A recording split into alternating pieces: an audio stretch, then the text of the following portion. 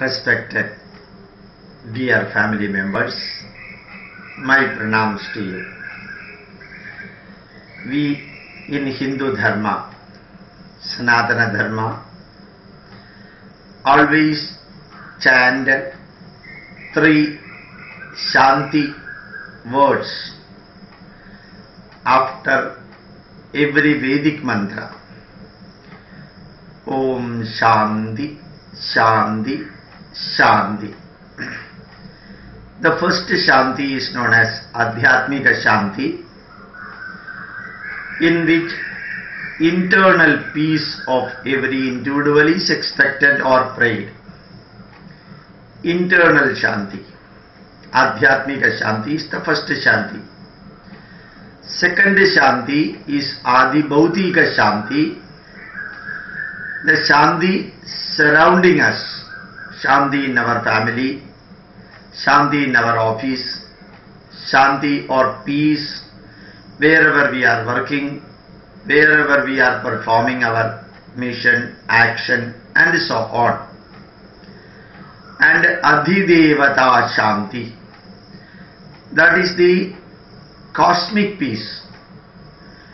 That is the Shanti needed around us, all those who are connected with the celestial phenomena.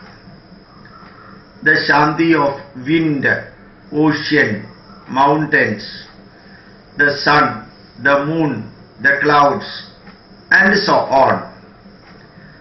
So, Adhyatmika Shanti, I am praying that there should be Shanti, peace within my body and mind. There should be peace around me, in my family, and in my office, and so on. Adi Bhautika Shanti, Adhidevata Shanti, all the external parameters connected with the environment, the atmosphere, whatever can affect me, including the moon, including the sun, the wind, the monsoon, the forest, the mountains, they are all known as Adhidevata Shanti.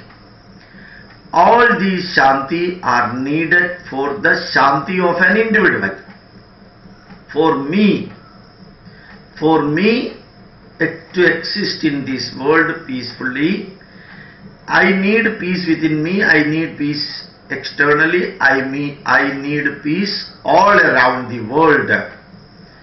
Now you see, if somebody is sitting in the home in Iraq, he cannot peacefully sit in his home because his whole country is burning. As long as Iraq is burning, surrounding countries cannot have peace within their home or outside.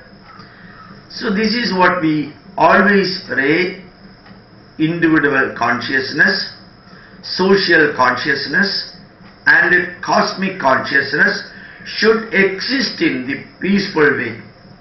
So, Om Shanti, Shanti, Shanti. Individual consciousness, social consciousness, and cosmic consciousness.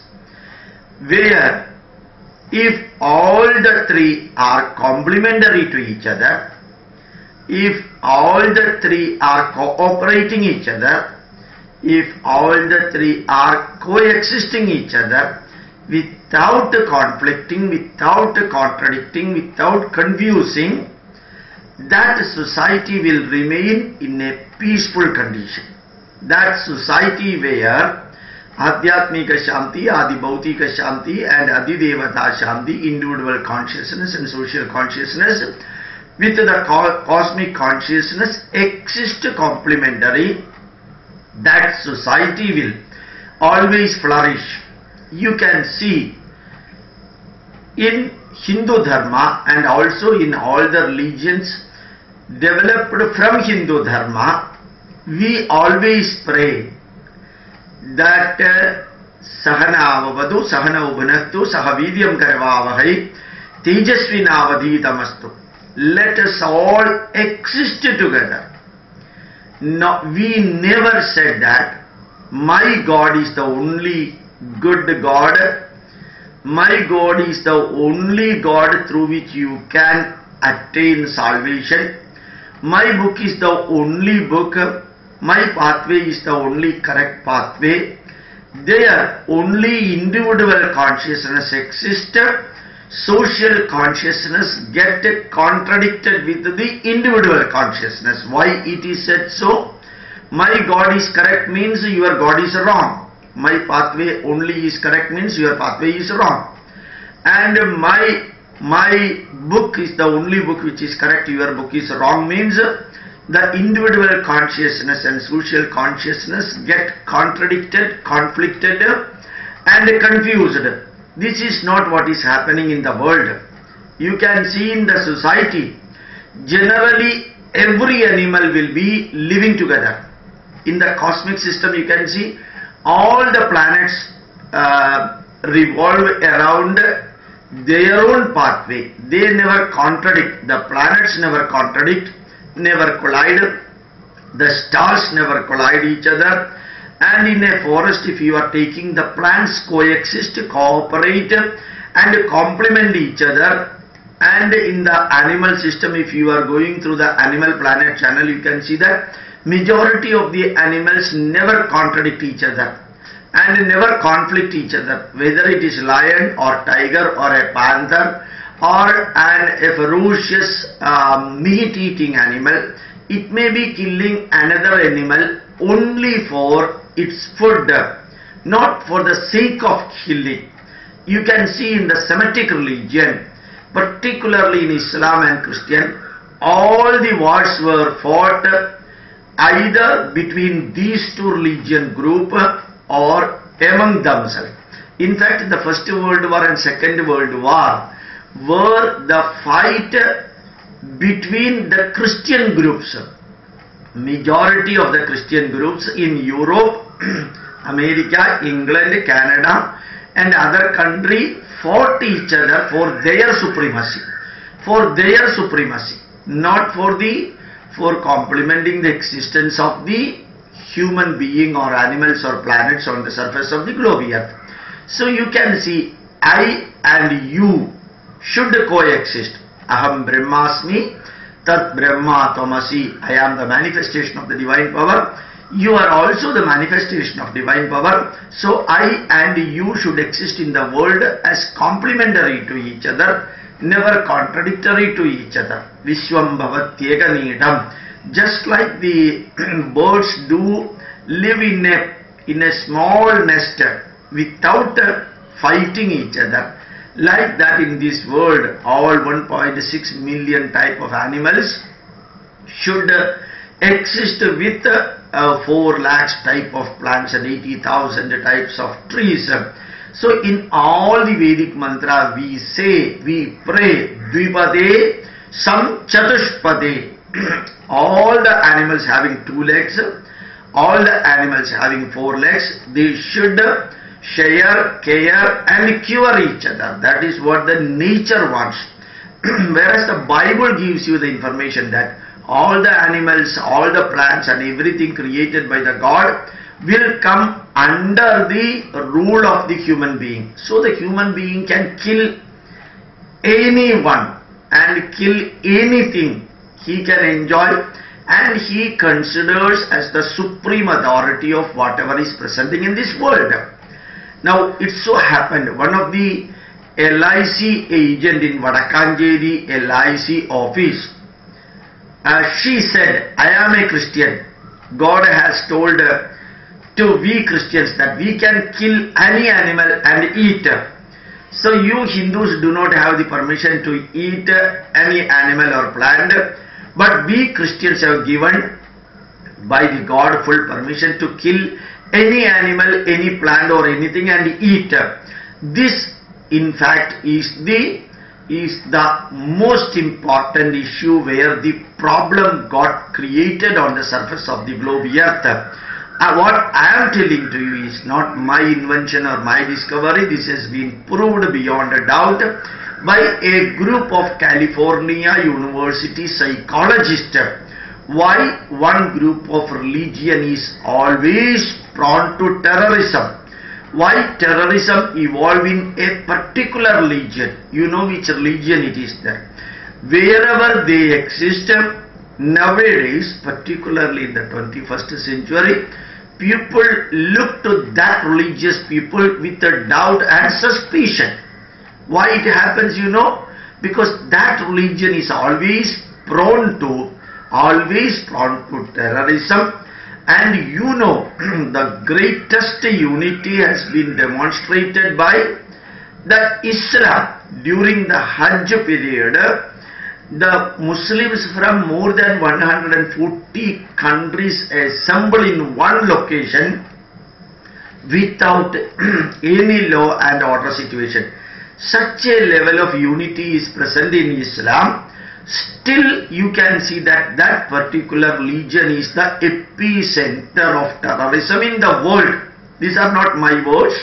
It's explained by different people in different books. Why it is happening? Only reason is that Islam advocates only Allah is correct, only my religion is correct, only my prophet is correct, only my pilgrim center is correct, only my pathway is correct. In earlier days, when Christianity was spreading throughout the world by hooks and crooks, inquisitions were going on and torturing was going on, as Francis Xavier, Saint Francis Xavier, who appears to be a murderer, who has converted thousands and thousands of Hindus into Christianity, and that murder was done for those who did not want to convert them from Hinduism to Christianity. So here the Christians now developed a group.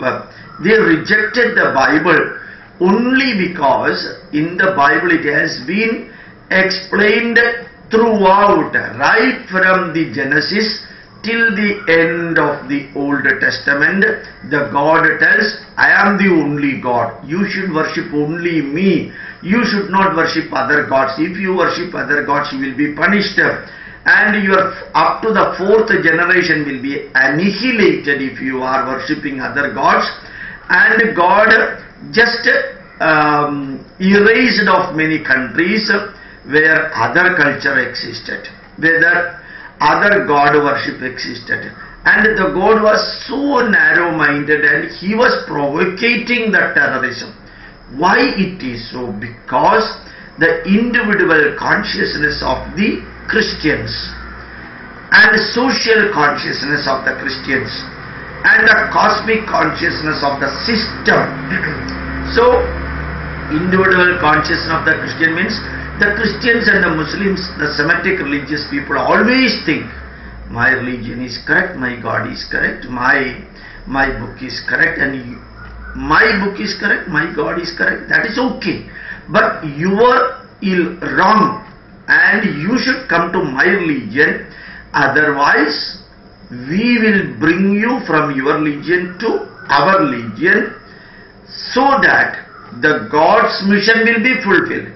I am killing you because God has told that those who are worshipping other gods should be killed.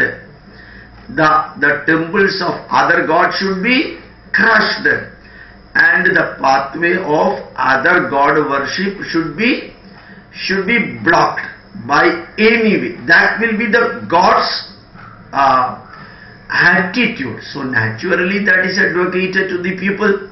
So in Hindu Dharma, you can see when Muslims came here, invaded, butchered and plundered all the temples and many Hindus, we still accommodated the Muslims as part of our society. The Christians through Portuguese, Spain, French, Dutch, then Christians came here and we welcomed them. And when the Parsis came, we welcomed them. The Jews lived peacefully only in India. You can see the neo-Christians who converted from Hinduism to Christianity in Kerala and in India. Even those Christians never tolerated the existence of Jews in India. Jews came from Israel to India. They lived in different parts of Kerala and Goa, but the Christians always wanted to kill the Jews from Israel. Remember that the Christians of Kerala, they did not come from other places. They are neo-Christians who got converted from Hinduism to Christianity. But the moment they converted to Christianity, you can see that they wanted to give revenge towards the Jews, just like Hitler. And even the Hindu kings of the Cochin state protected the Jews.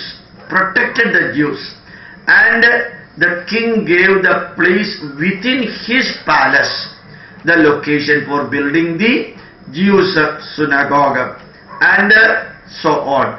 So the Israeli people were protected by Indian Hindus, whereas Indian Christians wanted to kill the Israeli Jews in Indian soil. So remember, this is the attitude of the Christianity and Islam to propagate, to spread their religion, through which the number of their religion followers should be increased. This one should increase. So we Hindus should be proud to say that we never cheated anybody, we never followed the fraud, the treachery for converting other religious people into our fold. We consider whatever may be the religion, akashat padidam toyam yadha gacchati sagaram sarvadeva namaskaram keshavam pradigacchati. Whatever may be the God you are worshipping, whatever may be the pathway you are following in your life, all will be leading finally to the same point. Now, that approach got derailed as far as Hindus are concerned. So now, my request to you, remember that through the pathway of Dharma, through the Sattvic pathway, whomsoever has got converted into Christianity or Islam, we should bring them back to our Dharma. Any Hindu who is getting converted, you should involve in bringing him back to our religion, our Dharma, and Hindus pardoned, Hindus kept quiet, Hindus excused all these days the treachery performed by the other two religious group. So we should never follow that pathway nowadays. We should bring our people back and teach them our heritage, teach them about our literature, our dharma, and whatever needed will be available in the YouTube. The ultimate aim is to inform the truth about the Hindu dharma to one end all. With these words, protecting our dharma, dharmo rakshati rakshidaha, dharmameva hato hamdi. Those who are protecting the dharma will be protected by the dharma. Those who are destroying the dharma will be destroyed by the dharma. So our duty is to protect the dharma, to preserve the dharma, to enrich the dharma, to refine the dharma, and make Hindu dharma one of the most tolerant religion in the world. So our responsibility is to learn and teach Hindu dharma with a proud confidence and self-esteem and self-respect, to say that we are the only people who prayed Loka Samasta Sukhino Bhavantu. With these words, my pranams to you. Thank you very much.